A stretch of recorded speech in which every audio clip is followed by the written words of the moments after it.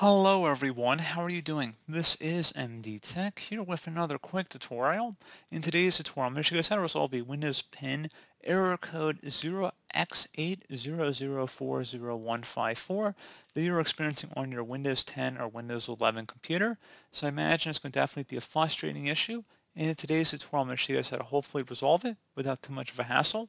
And we're going to go ahead and jump straight into it. So all you have to do is start by opening up the search menu.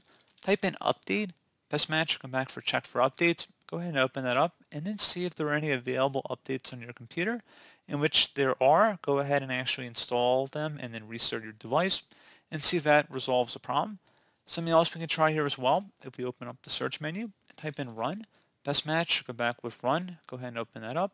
And now I will have a file path in the description of the video. And the only difference in your case, the first letter here says C, which is the drive letter that Windows is installed on my computer.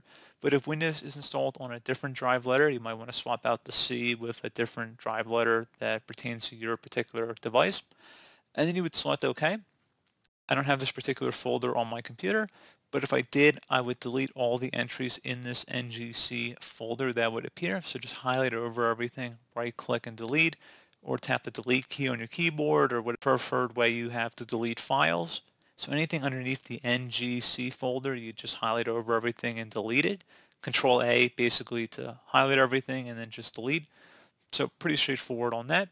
And then once you're done with that, you would close out of that and open up the search menu. Type in regedit, R-E-G-E-D-I-T, best match, come back to registry editor. Go ahead and right click on that and select run as administrator. If you receive a user account control prompt, select yes. And before you proceed in the registry, I will recommend that you guys create a backup of it. So if anything were to go wrong, you could easily restore it back. And in order to create a backup, it's very simple. All you have to do is select File and Export. File name, I recommend naming it the date in which you're making the backup. Set export range to all, and then save it to a convenient and easily accessible location on your computer. And if you ever need to import it back in, all you have to do is select File and Import and then navigate to the file location. So again, pretty straightforward.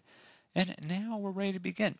So we're going to start off by double clicking on the HK local machine folder. Do the same thing now for the software folder. Same thing for policies, so double click on that. Same thing for the Microsoft folder under here. And now there should be a Windows folder, double click on that. And now you're going to look for a system folder, just left click on that one time.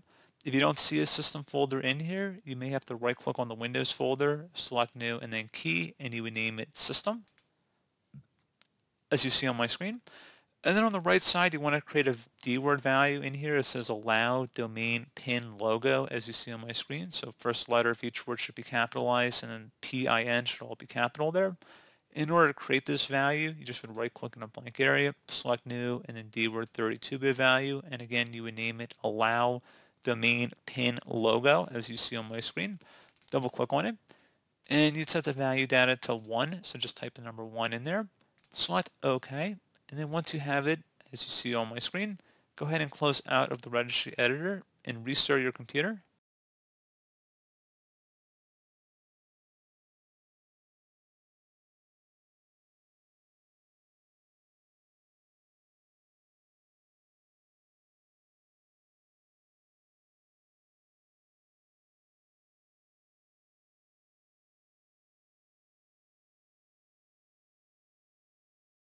And there you go. So hopefully that should have been a pretty straightforward tutorial for you guys. And as always, thank you for watching. Do hope I was able to help you out, and I do look forward to catching you all in the next tutorial. Goodbye.